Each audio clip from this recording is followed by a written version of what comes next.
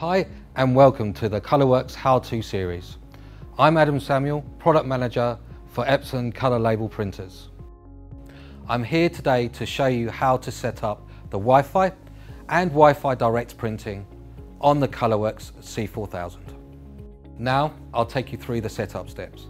Select the Wi-Fi icon. Now select the router. Start the setup. Use the Wi-Fi wizard.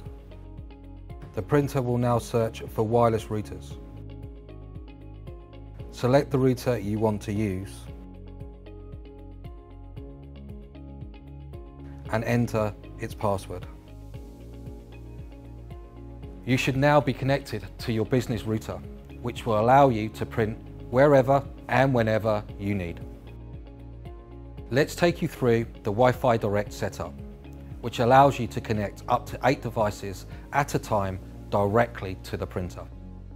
Select the Wi-Fi icon. Now select Wi-Fi Direct. Start the setup.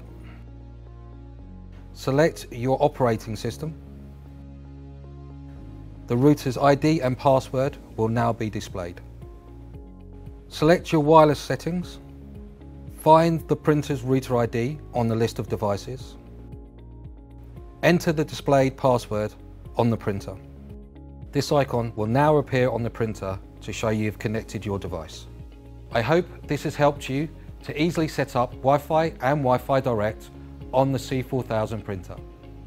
Thank you, and I hope to see you next time.